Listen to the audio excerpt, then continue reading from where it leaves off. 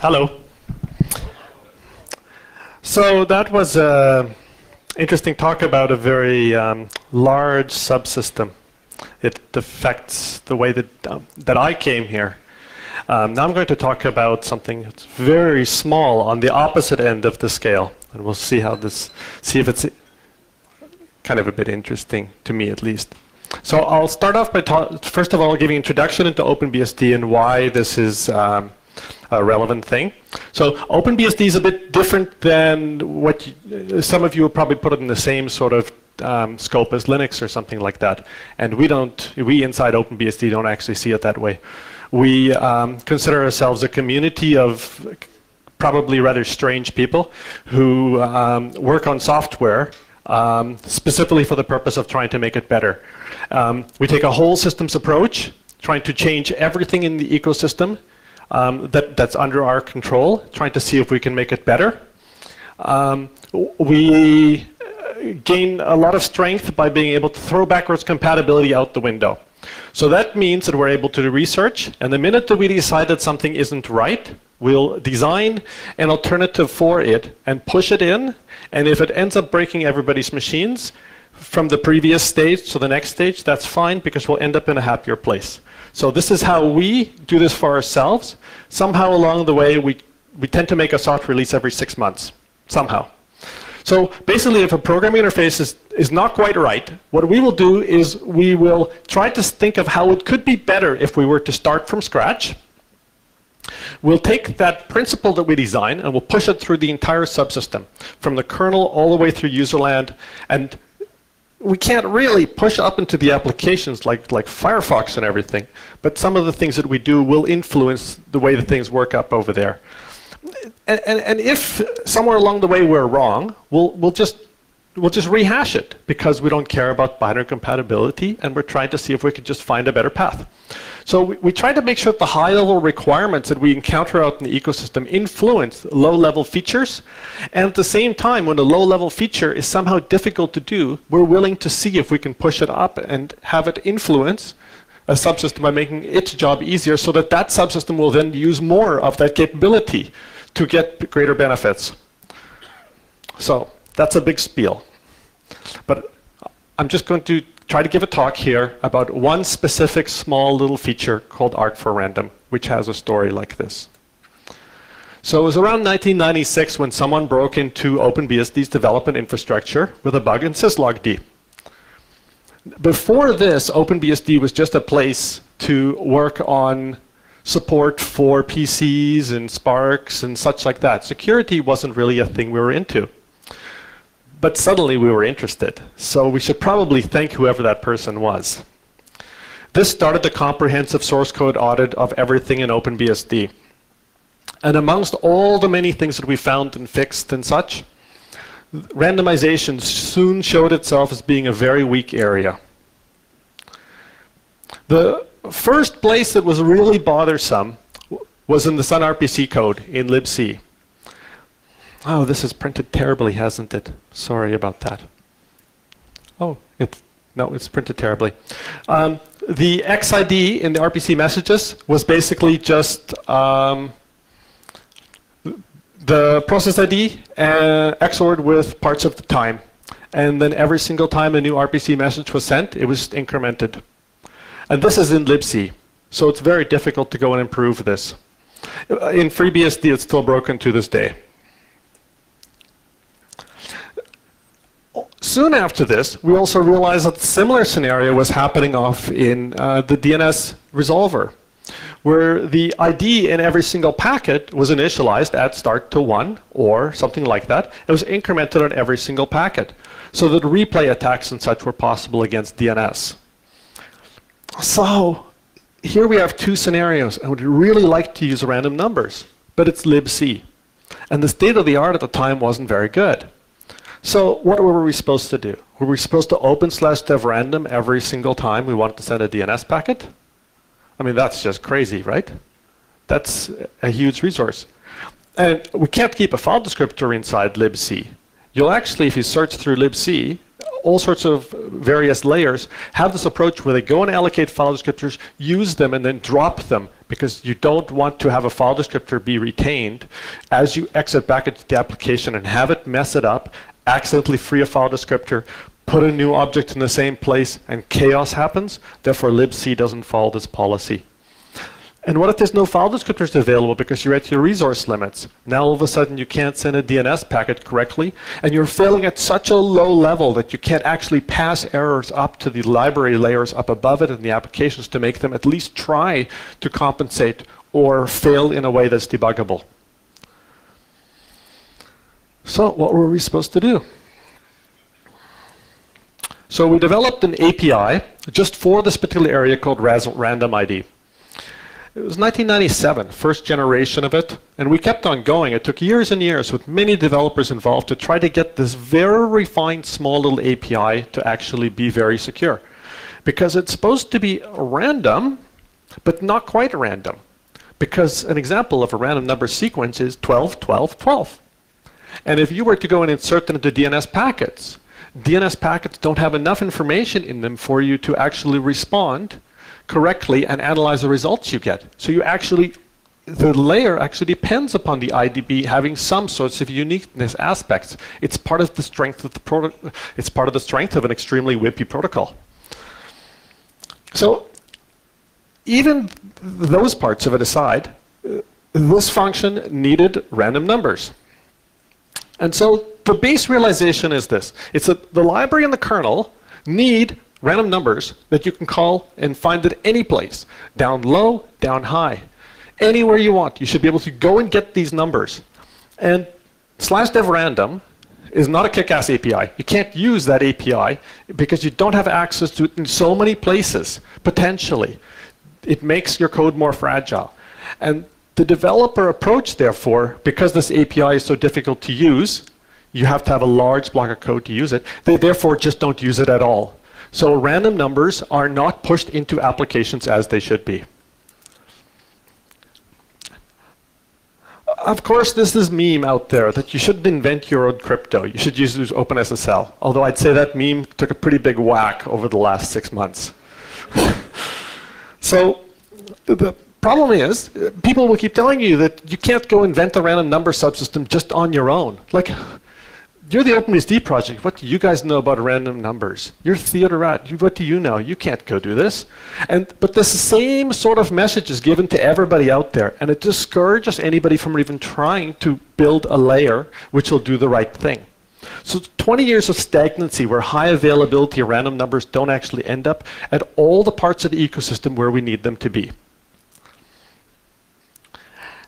And the conversations always keep on shifting on all of these mailing lists. Everybody says, oh, but that subsystem's not going to be good enough for my super secure keys.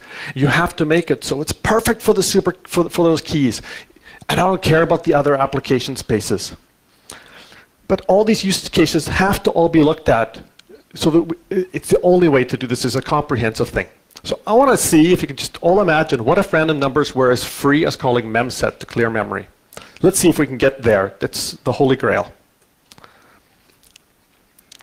So as we're designing this is kind of a bit of a principle we sort of followed.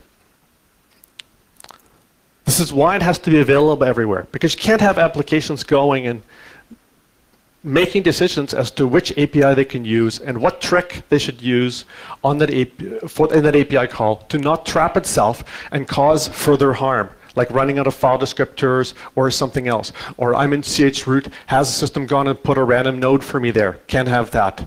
Or I'm deep down inside a library and there's some resource I can't go and get. So the software design decision that we made right off the bat was to make this thing descriptorless. So here, this is all we're aiming for, this right here. Anybody can call it anytime, and we want them to use it. Somewhere around this time, of course, OpenSSH showed up on the market. Somebody outside asked me about 20 minutes ago, what year was OpenSSH? There's the answer, 1999.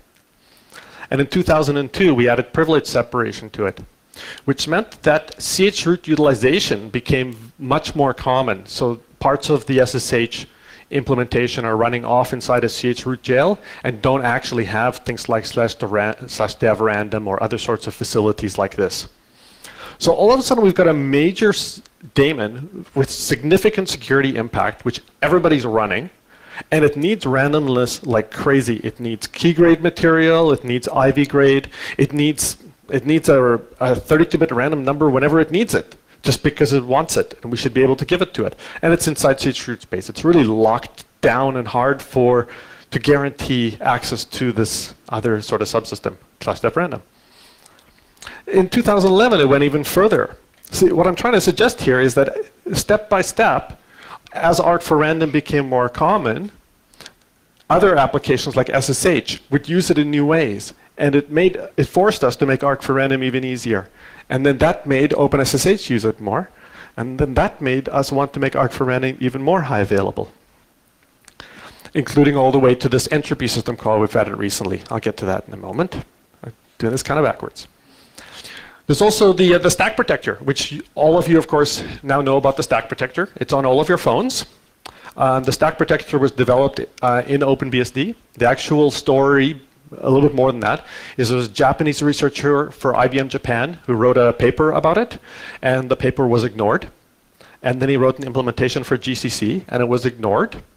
And then we found it. And we continued development of it in OpenBSD, and within 3-4 months had shipped a complete OpenBSD release with enabled on the kernel and userland and everything. So now it's on your phone. So that's a success. The stack protector uses a random cookie which it goes and pushes onto each stack frame.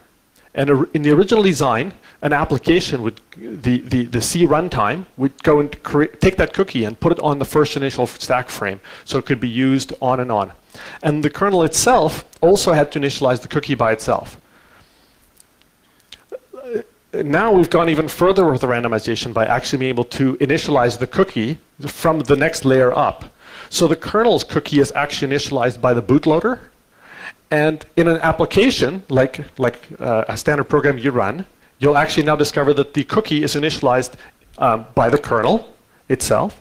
And if it's a shared library executable, you'll discover that there actually is a cookie in that main program, a separate cookie in the shared library linker, and a separate cookie in each shared library. So this is an innovation which I think is actually going to show up on the Google phones in about a year or two. Actually, large parts of this were written by them with us. So I'm pretty certain it's coming into the Google phones. It's a quite nice mitigation strategy. So here's the history of arc4random. I start off with /dev_random because, of course, this is how it all started. We took the old code from Tetsuo. Because his Linux code, he actually made license so that we could actually use it as well. So it was imported into our tree in 1996. And then a bunch of us, sometime around August 96, became convinced this wasn't the right way, as I've mentioned earlier. And so this arc4random function in libc was born. It's just a small, tiny little stub which tries to which initially opens /dev_random, but then you don't have to open it up after that. You just have random numbers. The history continues once it is arc4random. We make it safe for chroot. We start feeding it via sysctl directly from the kernel, so we don't have to have a file descriptor. We try to solve problems with forking, new issues which keep coming, issue which came up recently again. We were using RC4 for the actual cipher, and we found some research papers that said we should initialize it a little bit better. All sorts of developers you can see, sort of about every couple of years, a couple of people work together and try to improve it. So in a nutshell, I'll now describe the API to you. It requires no setup in the system. You don't have to initialize at the start of your program. You don't have to initialize the kernel. It's just there. If you're in the kernel, it's callable anytime, except for in an interrupt handler. But you basically can just call it and get the values you want. And away you go.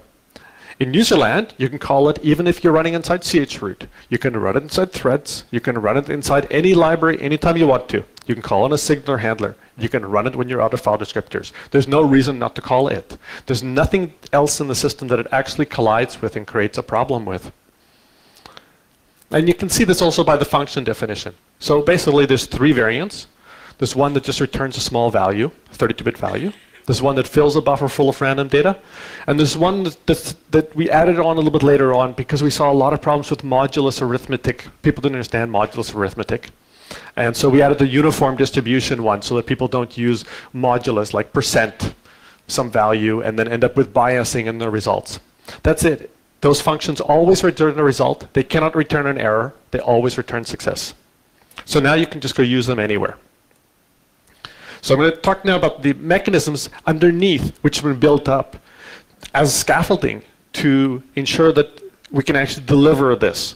Because having now told you that we've designed a layer which you can call no matter what and cannot fail, there has to be something underneath which makes this possible.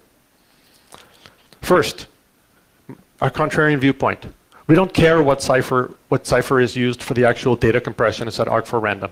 Because the minute we discover that the one we're using is wrong, we'll just replace it. Okay? End of problem. Forget about the cipher. It's not what's relevant. What matters is the pieces down below and how they're going to fit together and move the data up.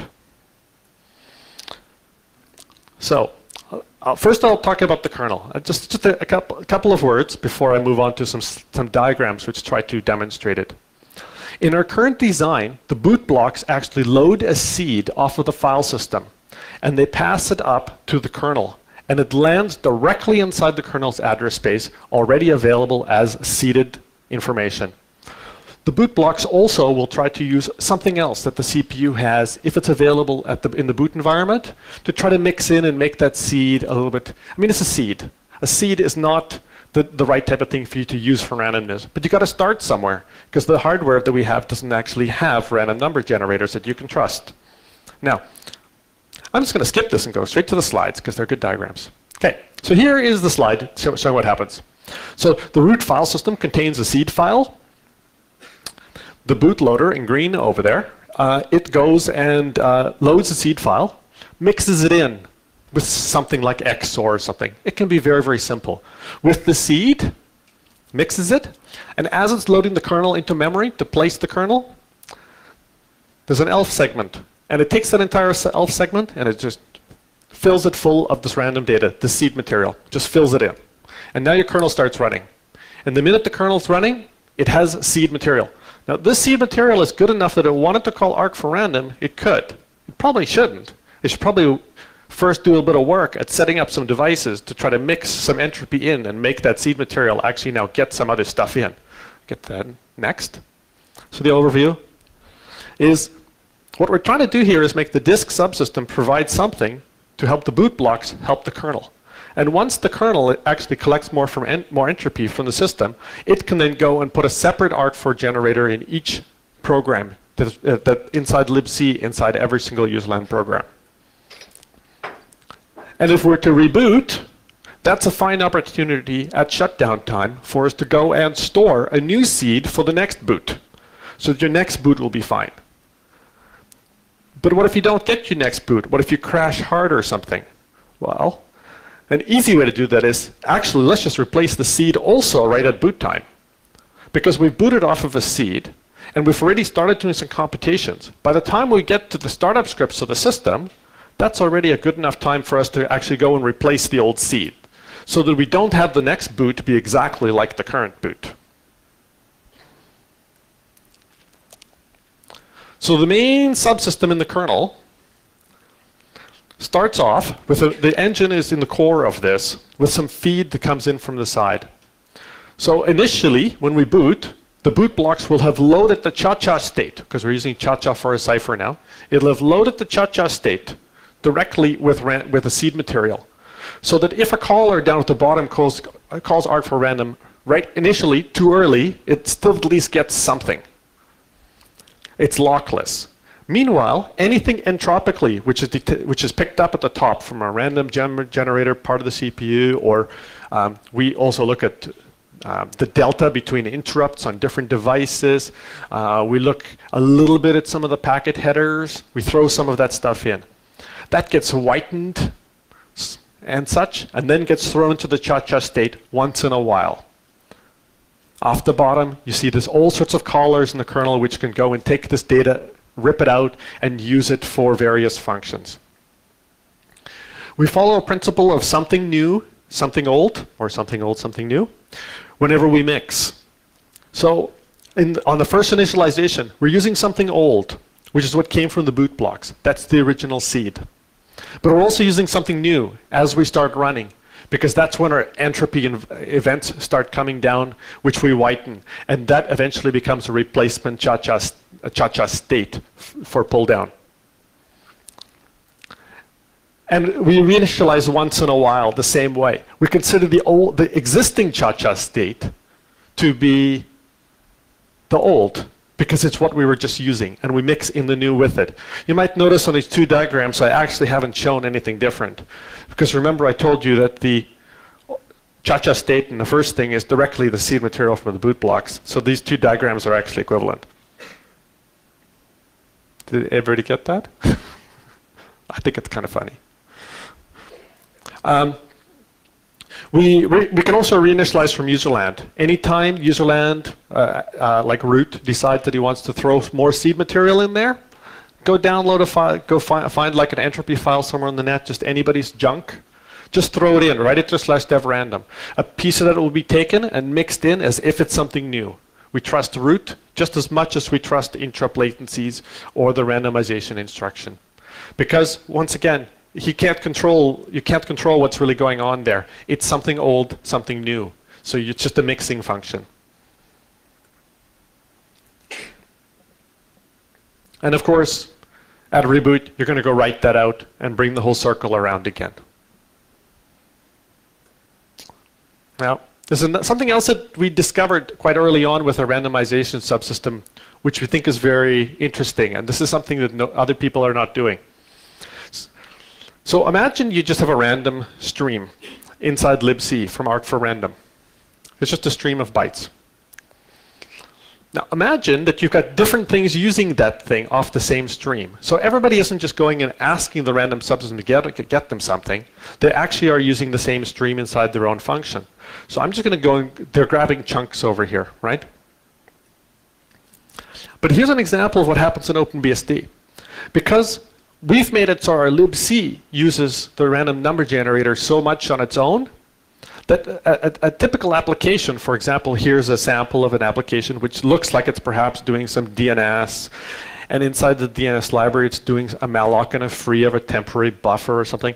It will go and grab snapshots of this random data and mix, and therefore it actually is effectively almost creating something like entropy by stealing chunks out of the shared random buffer. See, if it was a very, very large single buffer for each independent consumer, an independent consumer could actually look at that buffer and actually find out, maybe do some sort of a cryptographic prediction or backtracking sort of thing. But you can't do that if you're sharing it with unintended consumers simultaneously. So this is just inside one program. So the benefits are that we're effectively gaining backtracking resistance, which is you can't go look back into the past and figure out why, what a value might have been at some point in the past. And we're also generating predictive resistance. That's the forward view of the same problem. We can't really prove this, and we've looked for people associated with the project to actually go do some research on this and actually do this, but all the PhDs have turned us down, saying the problem is too hard. The kernel is doing this as well. It has a single RC4 generator running for the kernel, but it's being used for many activities, and some of these activities are largely asynchronous. So for example, forks happen all the time, and we generate, this is a simple example, we do random PIDs. So that's a small piece of entropy which has to be taken out of the pool. But you can't really go and predict when a process is going to fork. Simultaneous, we're using for the address space randomization mapping addresses. Lots of entropy gets pulled out over there. And for mmap, we do address space randomization for userland as well as the kernel. And so there's lots of pieces, snippets of 32-bit values and 64-bit values which have to be pulled out of the pool to make those decisions and map things in the right place. We're doing on a packet creation. So we're randomizing the PID number, the PID IDs, the IP packet IDs. And we're playing games with sequence numbers as well, putting them at random offsets, and we're actually using some strange crypto over there which actually wants initial vectors or just like that to do the right thing. In our packet filter, our NAT is doing things like this. IP port allocation, the scheduler adds a little bit of random into his decisions. All these things add up, and they're coming out of a single stream, but the requests are asynchronous with respect to each other, so that you're building up these resistance patterns on top of a layer which has almost no locking in it and runs very, very free form. So I would argue that these extractions actually create almost as much strength as actually throwing entropy into the top of the pool. In userland, the primary perturber in OpenBSD is our malloc layer, because we are doing not just mmap-based address space randomization, we're also doing it inside our malloc layer, not just for large objects like pages, but even for smaller objects. And these decisions are made not just at malloc time, but also at free time. Typically, your malloc layer also tries to keep some objects in the address space live for recycling, so that you're not pushing everything to and from the kernel continually. So we actually even make random decisions at free as to which order to reuse those objects later on. We've got buckets that are randomly ordered, and this helps find bugs in software. Of course, it helps act as a mitigation technique. But look what else it's doing. These are acting as a semi-asynchronous perturbances against your pool.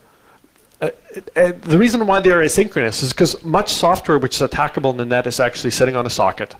And on a socket, you don't always get your full payloads. You could get short payloads, you get timing intervals between those things. These create perturbances on these pools, on the single stream, for when the extractions happen. So I think it's pretty cool. I think it's pretty cool because we're getting this benefit without actually adding any more locking and actually making it expensive. It's really cheap. Userland also has to go and reseed once in a while. Well, actually it doesn't have to. There's arguments happening now, especially from Dan Bernstein, that we don't actually have to ever reseed as long as we know we've set up very well at the start. We still have reseeding code. We may delete it later on, but we still have it for now. So basically, essentially, we reseed when too much volume of data has been used, so many bytes, when too much time has gone, or when we detect a fork.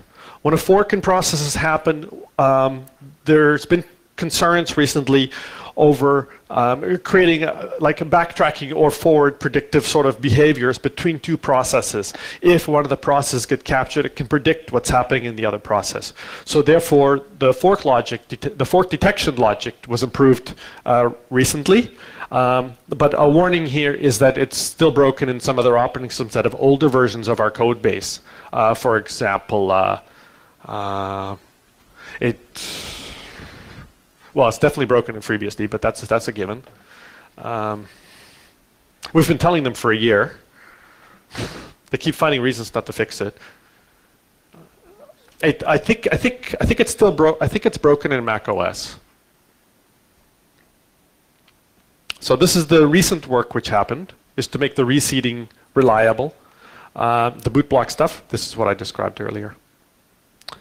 And we've been working on portabilities to other subsystems because of LibreSSL. Now remember back earlier on I said that we don't care about the cipher? We actually do care about the cipher. It just wasn't the primary issue. So we eventually did change it just recently to Cha-Cha. So it's faster. It's a more modern algorithm. It has some stronger guarantees in it. And a workaround which we had for RC4 where we had to throw away the initial part of the stream due to a weakness in RC4 has been eliminated.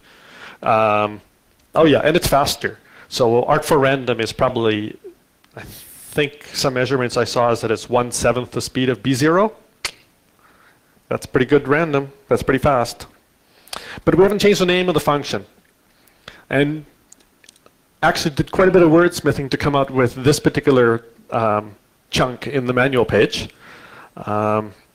just to make it quite clear. So it's now a replacement call for random. The thing is now there's too many versions of it.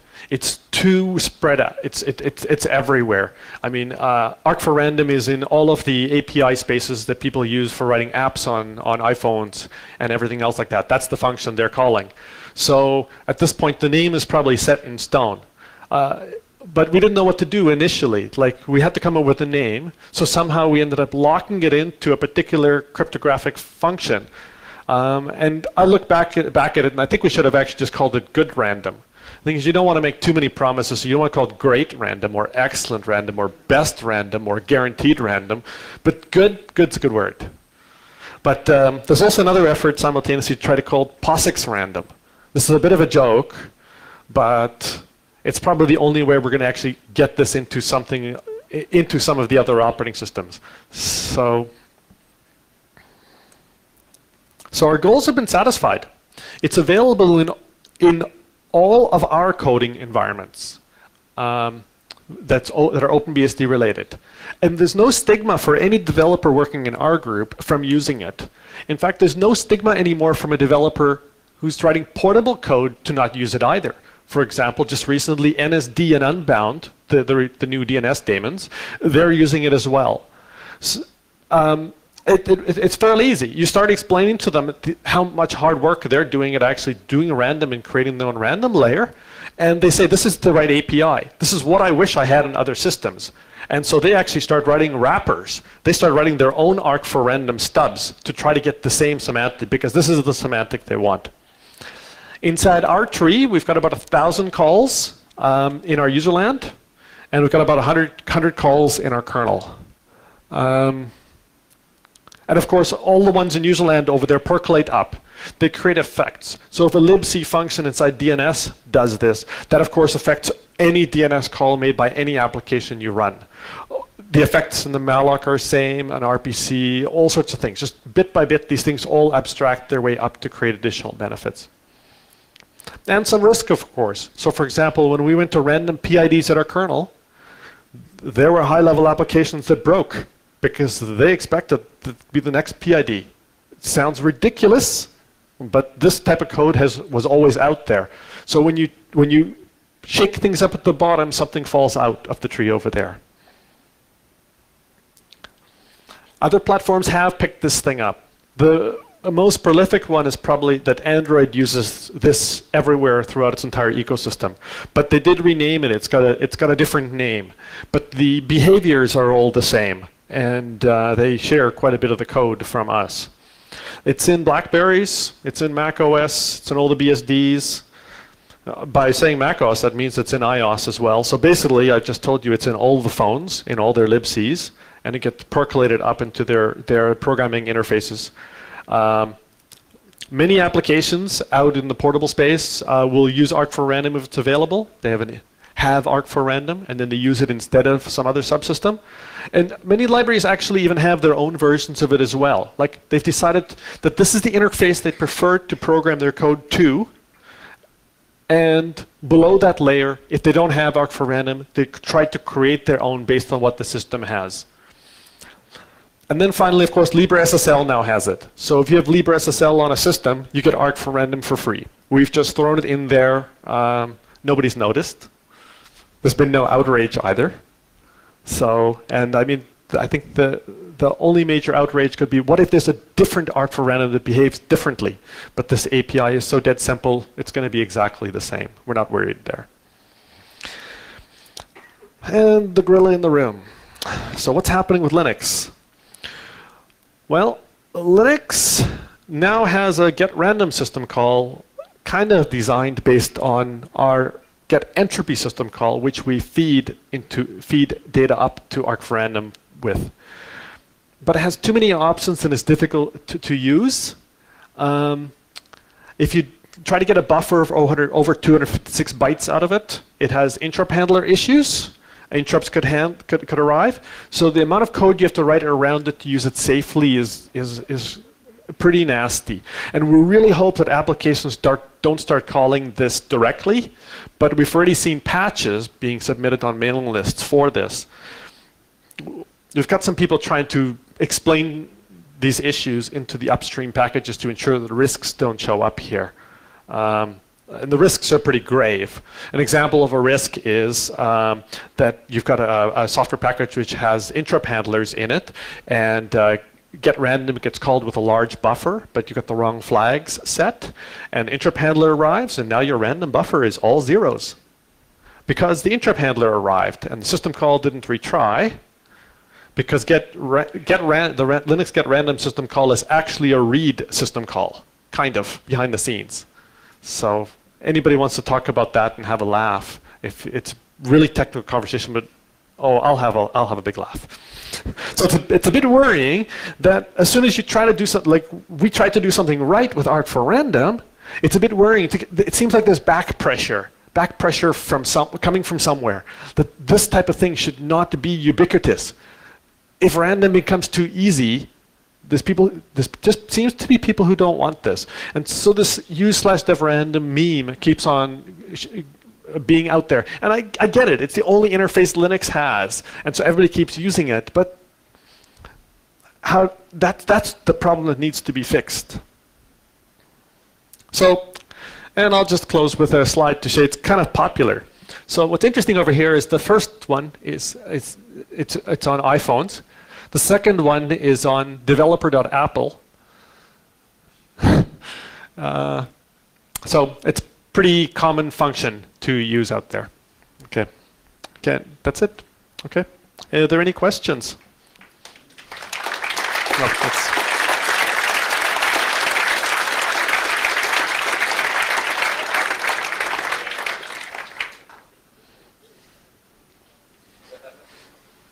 Are there any questions?